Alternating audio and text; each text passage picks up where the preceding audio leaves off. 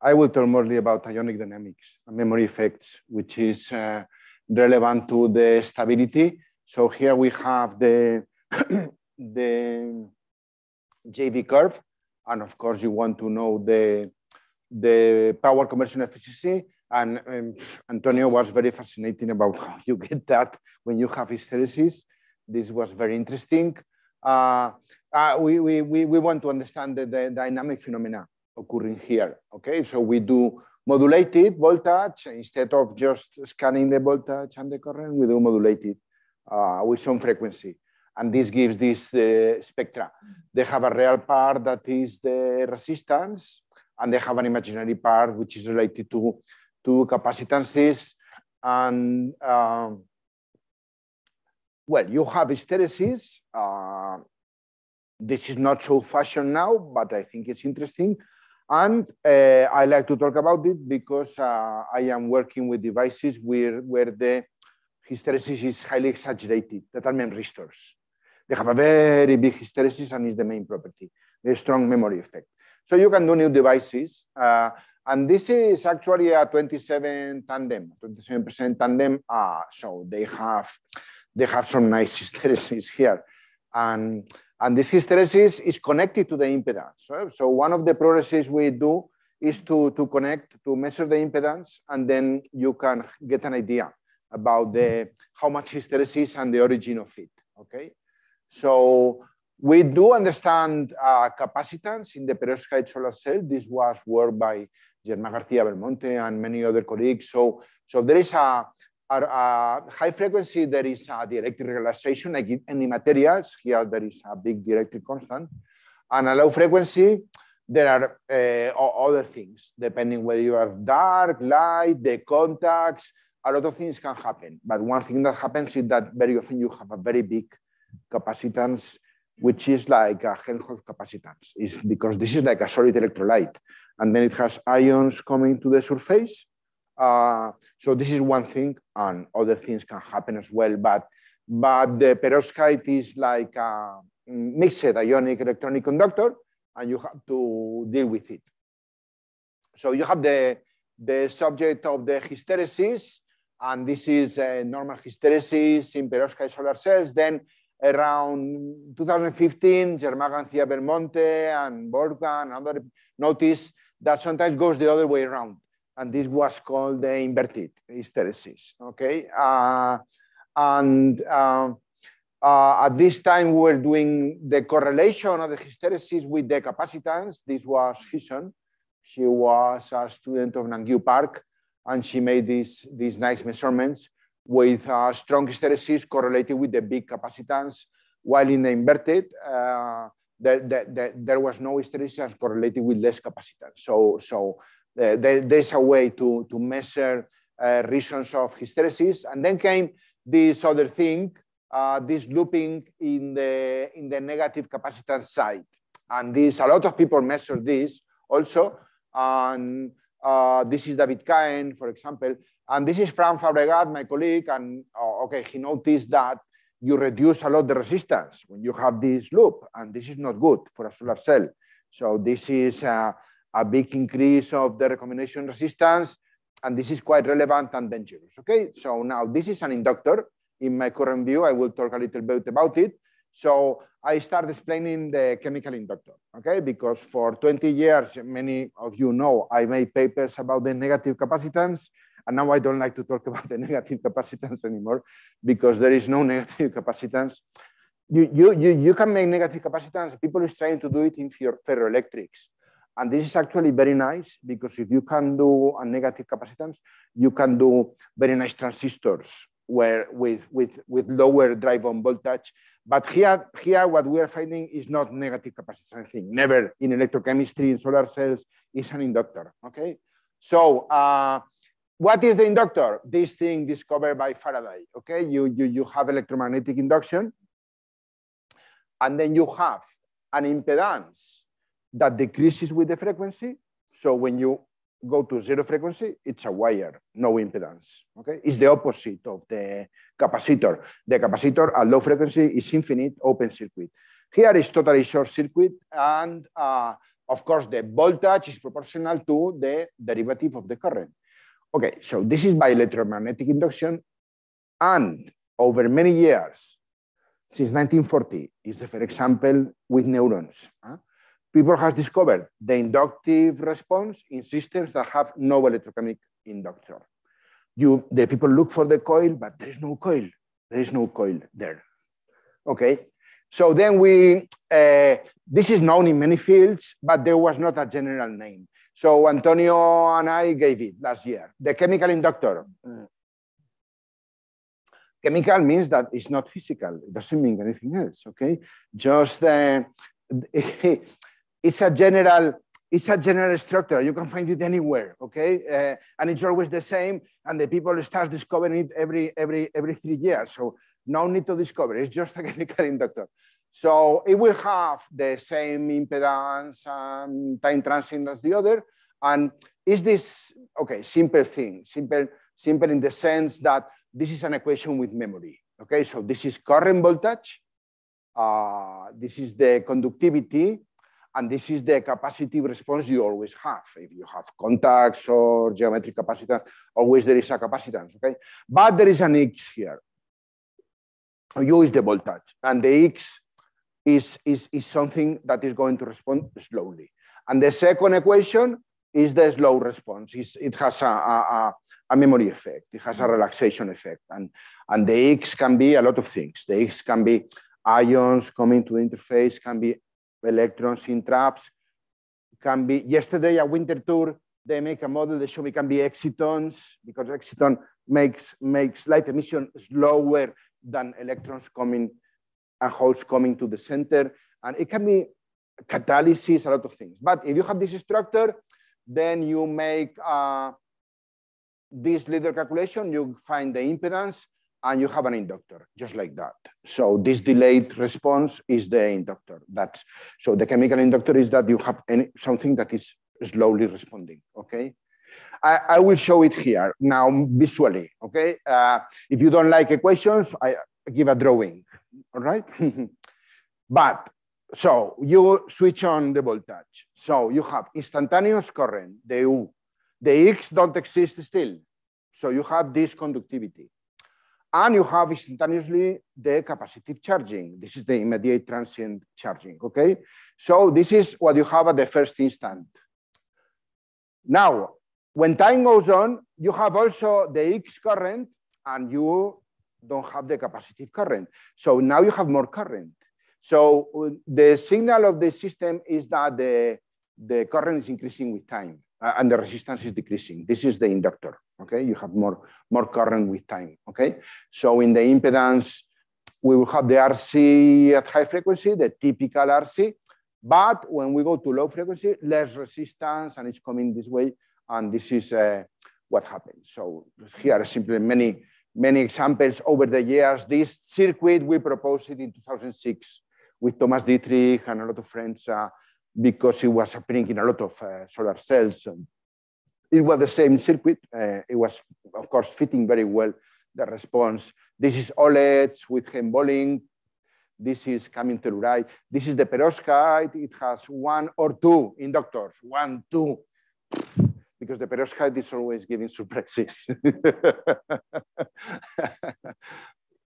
And this is very well characterized in electrochemistry, in corrosion systems. Okay, in corrosion systems, you find this, you see very big chemical inductor. It's actually going to negative resistance. This is what my current topic of the neuron. Here, the resistance is negative, it's decreasing.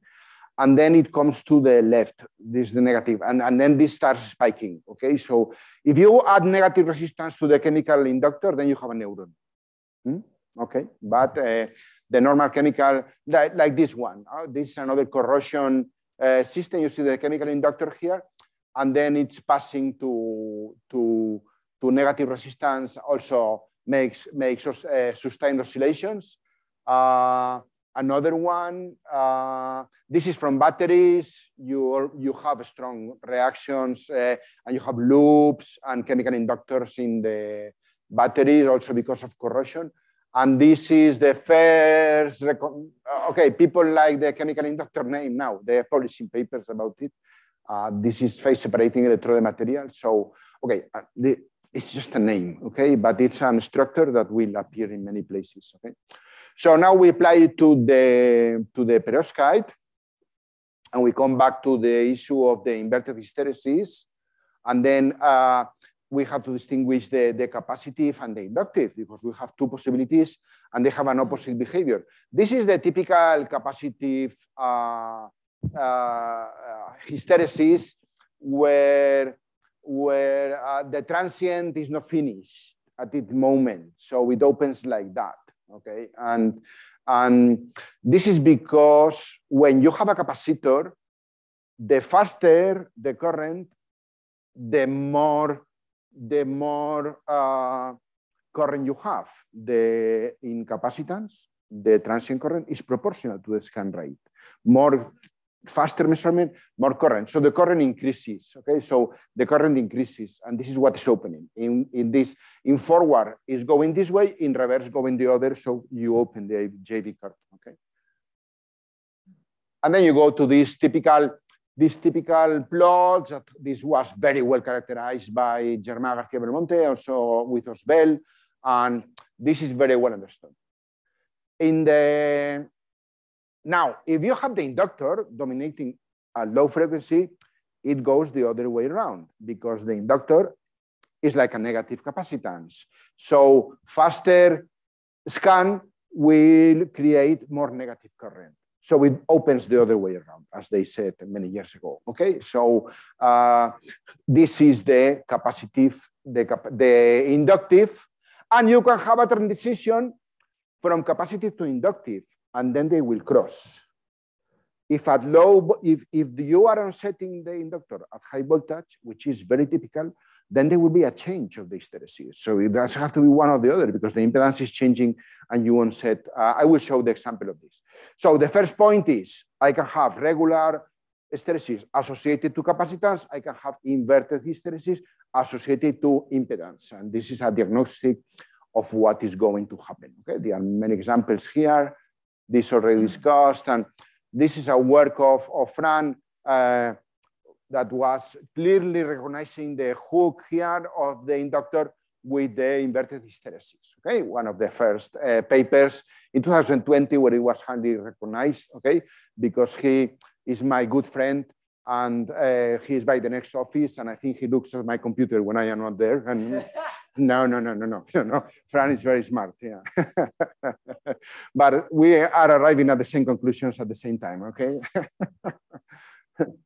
Okay, so why the chemical inductor for the perovskite?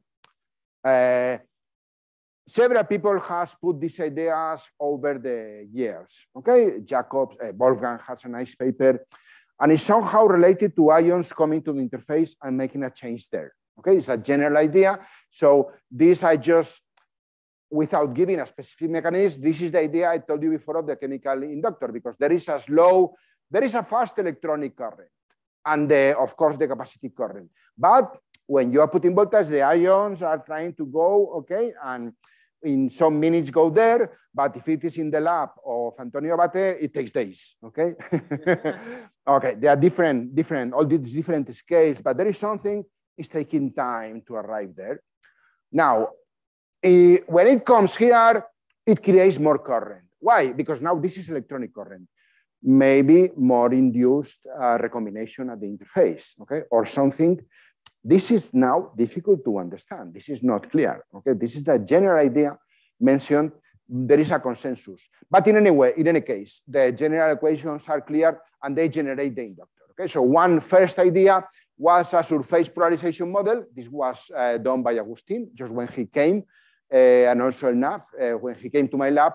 We sit down and make a little model, and we wrote this equation just to explain some loops, and this was the first structure of the chemical inductor, and it was giving very well, very good description of the loops. And then we continued with time exploiting this, and now I show data of very nicely stable bromide perovskite solar cells. In the dark, not to complicate things, because when you put light, It's more complex, less reproducible, and we just want to make a mechanistic study, okay? So now here I show you what I announced before. You see, we move with the voltage from 0.9 to 1.6 because this is large bandgap, okay? And you can see the evolution of the impedance spectra is double arc, the typical double arc, everything positive and nice. And suddenly here, whoop, is coming the inductor. This is this orange 1.2. So after you go, after 1.2, you onset the inductor. What does it mean? Okay. We don't know. It's related to this mechanism we said before. Okay? But look at here. Then if you look at the hysteresis, it's here is increasing the current with the scan rate, here is decreasing. So there's a strict correlation of the dominant equivalent circuit element at low frequency with the type of hysteresis. Okay, so this is now very nice. And we learn to make models. How? Okay, now this is also a complicated part because you can make all drift diffusion models and you can make a lot of the. So I started to make models that are the simplest as possible. And I learned this from neuron theory. There are neuron models I will mention later that they use 3 or 4 differential equations and they describe a neuron. And a neuron is an extremely complicated thing, but you get the essential behavior of the dynamics and the response to transients. Okay, so I learned to make these models, okay, because in the pandemics we had nothing to do. So looking videos and things like that. And then I could make these things. So now I can make, I see a transient, I can make a model, more or less, okay? And it's like the chemical inductor. But the chemical inductor was 2 equations, was 1 conduction and 1 memory. But if the system is more complicated, we'll not have only 1 memory, we'll have more variables. The standard model for neurons made in 1950 by Hausner and Hosey has 3 memory variables. We can put 1, we can put 2. Okay, so we make these neuron-style models, and then we have a nonlinear model. And now I'm very interested in those nonlinear phenomena. Okay, because now you can make the JV curve, the hysteresis, for example, you can measure, or you can make a transient by a big step voltage, 1 volt, and see the decay. These are nonlinear phenomena. So for this, you need this type of models, or a big drift diffusion. But what is the problem with drift diffusion? This diffusion is very good when everything is controlled by the bulk transport. But when there are stories of reaction at the interface, the diffusion is not so well suited. So this is the problem. So I think this is a very good intermediate step to get the essential dynamics, and then maybe we can go to a deeper way, okay? So we could describe very well all this data. And this is an example of the transient that we can describe now with the chemical inductor, which is an initial spike observed since the first perovskite samples came to my lab. Like you switch it on and you see something spiking negative. And this is, we know now with the work with Enrique Hernandez, this is the manifestation of the chemical inductor. As I said before, with a chemical inductor, you will have first the capacitive RC, but then the current will rise. This is what happens. You have the initial RC charging to some stationary current, but then you have the inductor effect and the current rise. So the result is like a negative initial transient, a dip, okay? So, okay, I think I have some time still, no? So I will talk a little bit about why all this. So this is about the memristor. So the memristor is an element that has a very strong memory. And this is the standard description of a memristor. You see current voltage, here V is the voltage, and you see an X. It's the same thing I explained before. But here is lacking the capacitive current, but you have to put it if you measure, because you always have a capacitance. But just the chemical inductor I explained is just the memristor. They are the same thing. The conductivity depends on the history of an interior state variable, something X that can be now temperature, concentration, traps, whatever, another thing, okay? And then if you do some switching, it has memory. It has memory, so it has a big hysteresis. And this is the perovskite. So you see, it's a big inverted hysteresis, normally, the memory store. So you go to some value. Here you have a current 10 to the minus 4. And here you onset a higher current. So you do some transformation into there that makes a much higher conductivity. And the reason is ionic in the perovskite. So now you are up here. And you can come back, reverse, and reset it. So you can reset it. It will be another cycling state, but more or less it is cyclical and stable. So this, as I said before, this allows us to understand very well the hysteresis, because here the hysteresis is colossal. Is the property that defines the memory store. So there are two main reasons for this hysteresis. The classical one is a filamentary state. So some ions are freed from the electrode and they go through and they make a conducting pathway. And then of course you have a metal conduction and you do this and remove it. And then you have a very high conductivity state. And another one, which is the ones we study, is because, as I said before, ions are coming to the surface and maybe they create a passivation. They create 2 nanometers or 1, they create some passivation, something, and then they change a lot the conductivity of the device. But the action is at the contact and at the surface, buffer layer, etc. The perovskite is not so relevant. It's a solid electrolyte that can conduct electrons as well. Okay. So this is our first example of a memory store. And here is one possible mechanism of reaction with silver that is totally reversible, and you can do it and undo it and create this passivation layer. So here it was not very nice because you see this is rubbish. When you are measuring an impedance and the resistance decreases, it means that your device is changing with time. This is not possible. Okay. So if the resistance is decreasing, you need also a complex part like in the inductor. So this means the device was not stable. And here, my colleague Antonio Guerrero and Cedric could stabilize this and come close to the onset and measure. And as this you already showed before, but this is a memory store. Here the effect is very big. You have the 2 arcs, and when you come close to the threshold, then the inductor is appearing here again, okay? Because it will create this huge inverted hysteresis. So you see the inductor. So it's now well understood.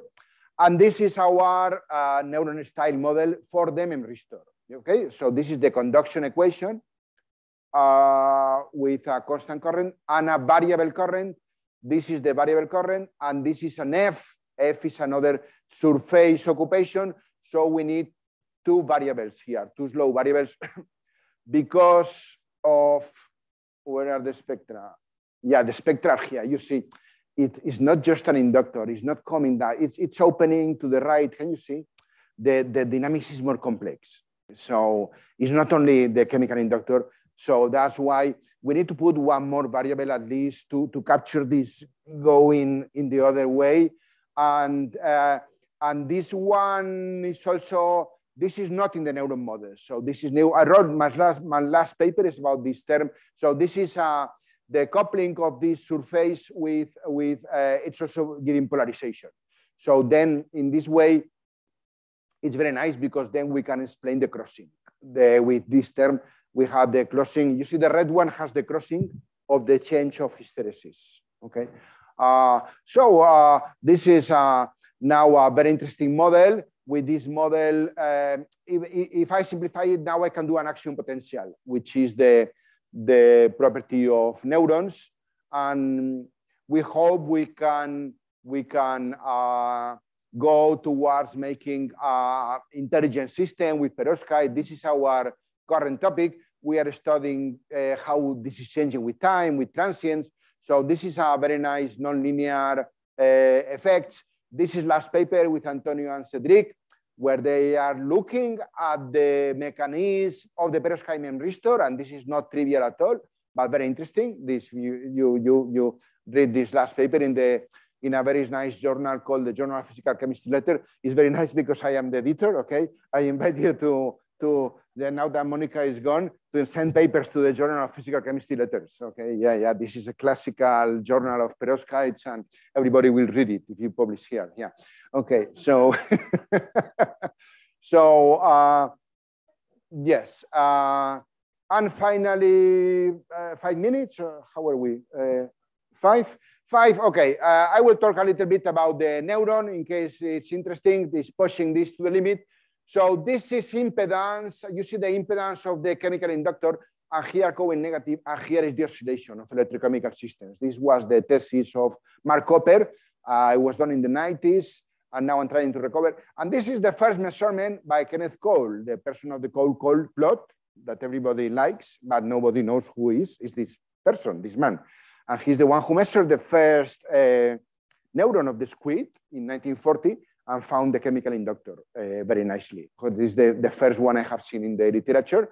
And then with these two equations, you see 1 and 2, as I explained before, but here we have to put a negative resistance. If we put a negative resistance, then the system will have these oscillations, and this we can recognize in impedance by the transition from the chemical inductor, okay, to the left where there is a negative resistance. And this transition, this is really bifurcation. So you change one parameter of the system, and the system is passing from stable to unstable, and suddenly starts oscillating. And this is what neurons in the brain do. So I can show you a little bit. You see, we start with, this is the IV curve. You don't see the negative resistance here because it is hidden. It's in this part, but there's another one, smaller. So you don't see negative resistance, but the red point is the bifurcation.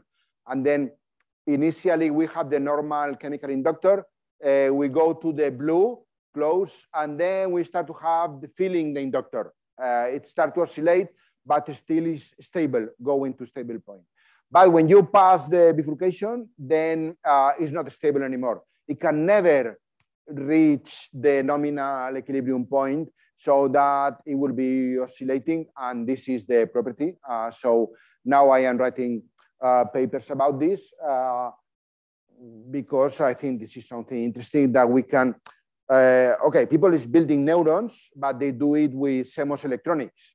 So you need like 10 transistors and 12 capacitors and 100 micrometers square. So I believe we can do that with one perovskite and 2 contacts, nothing else, by using the physical dynamics of the perovskite. Okay, if we have the inductor and the capacitance. This is given to you. You don't like it when you do solar cells because it's a slow response, but here could be useful. And then you have to make the negative resistance, and this we don't know how to make it. But then we could do with one perovskite obtain the action potential, as I showed before, analyzing the mechanism, and then use it for neuromorphic computation. Okay, so I think enough is enough, and I will stop here, and thank you very much. Yeah.